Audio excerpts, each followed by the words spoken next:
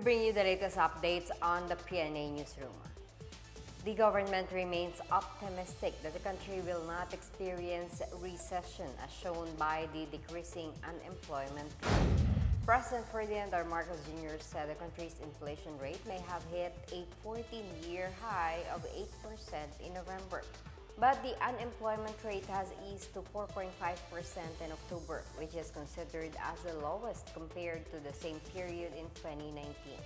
He said this would prevent the economy from further declining. As such, the president renewed his commitment to prioritize job creation in the country. He also assured that the government would continue to find ways to cushion the impact of the rising prices of basic goods and services.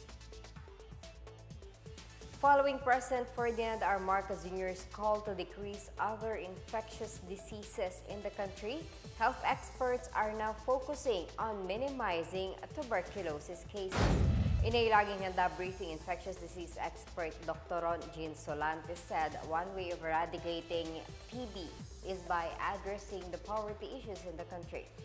He said TB is considered as poverty disease because of the very poor condition and higher infection rate. In a meeting with the president this week, DOH officer in charge Maria Rosario Vergeire said they have partnered with the United States Agency for International Development or USAID to intensify their monitoring and surveillance efforts. The Philippines is said to be one of the 8 countries that account for more than 2/3 of the global cases of TB. It is easily spread from person to person through air by coughing, sneezing, or spitting. Ang Philippines is still one of the top 10 countries, contributing 80% of cases sa TB globally.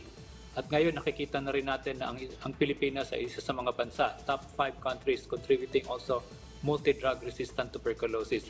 At alam natin ang tuberculosis ay matagal na sa Pilipinas at hanggang ngayon, although marami na tayong mga programa sa tuberculosis on the government side, especially yung directly observed treatment natin, ang mga accessible na yung treatment support ng mga pasyenteng TB. But because of poverty, because of the very poor condition ng ating mga kababayan minsan, mataas pa rin ang hawaan ng tuberculosis because for me, I think it's a disease of poverty.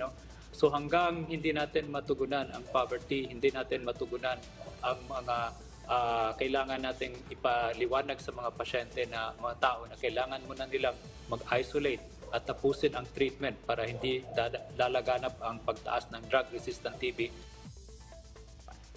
The government is inviting Japanese tourists to visit and experience the fully opened Philippines up close.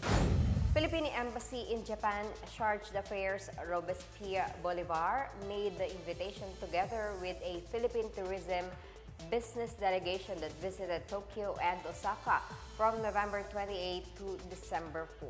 During the mission, Tourism Undersecretary Sherin Gail U. Pamintuan unveiled the Department of Tourism's new initiative on safe, sustainable tourism and cultural and heritage promotion.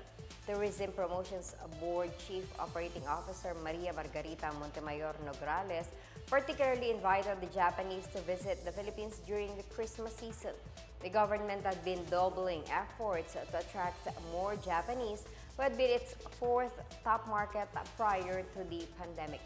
The DOT said from February to October 2022 alone, some 65,000 Japanese nationals have visited the country. In other news, China's Shenzhou-14 Taikonauts have finally returned to Earth after a 6-month mission in space. Chinese ambassador to the Philippines Wang Shilian posted the update on China's astronauts on his Facebook account as he congratulated them for a successful mission.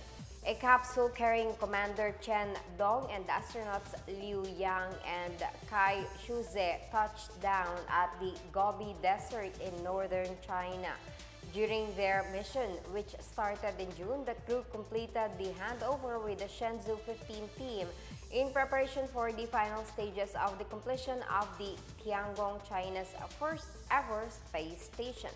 This meeting saw the first gathering of 6 Taikonauts in space. The Tiangong is part of China's plan to establish a human presence in space.